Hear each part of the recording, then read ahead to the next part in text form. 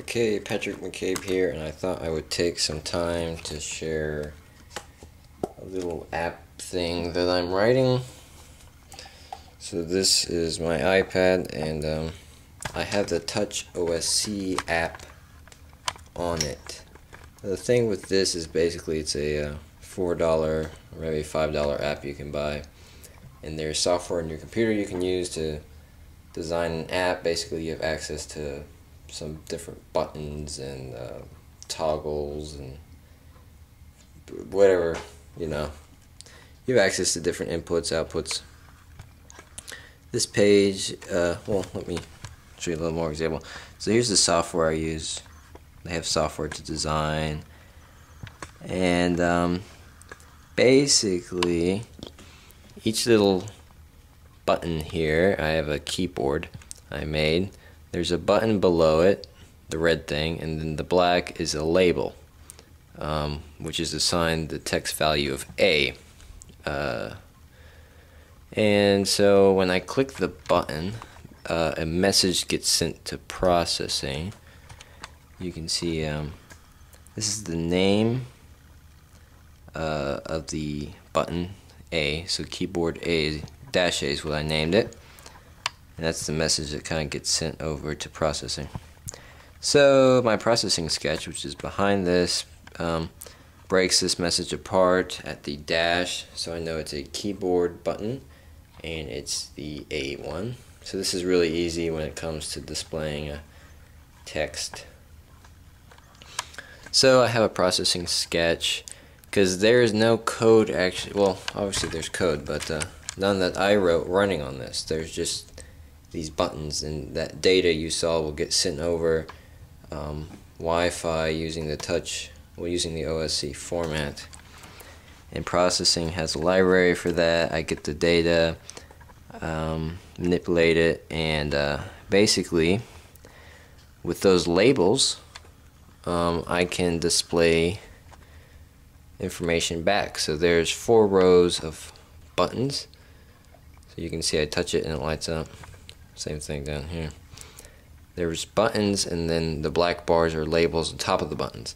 So I can choose an input line, and then when I start typing, my text shows up on that label because my code on my computer on the processing knows which buttons I'm hitting and knows which input line I've selected, and so it can reroute this and send data back to these labels because they all have individual names, and thereby display text. So let me just hit play on this processing sketch. So the processing sketch is running, and you can see I can select the first input line, type, and it says I typed test. Might be a little small for the camera. It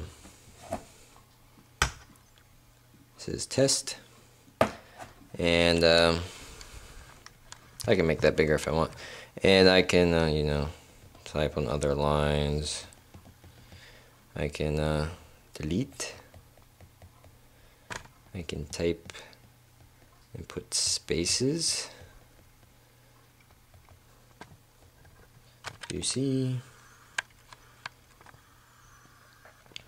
and basically that's what I have programmed. A little keyboard, and the enter button will be used to actually send the commands, because this is going to be meant for controlling robots, obviously. And so that's basically a keyboard input for controlling a robot. And I just have this other page just to give a little more information about it. These are other input devices, and they can also be output devices. You have X and Y pad. These aren't doing anything right now. Sliders, whatever. These things. And basically, like I was saying, these can be used as inputs, so I can, you know, maybe control a servo or something. Or you can send data to that, and it will move with data, so you can be displaying sensor information or anything. And I've done it, but I don't have it running right now, but you get the idea.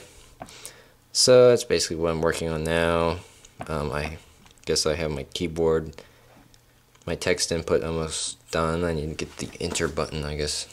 Probably doing something. And demo. So that's it for now.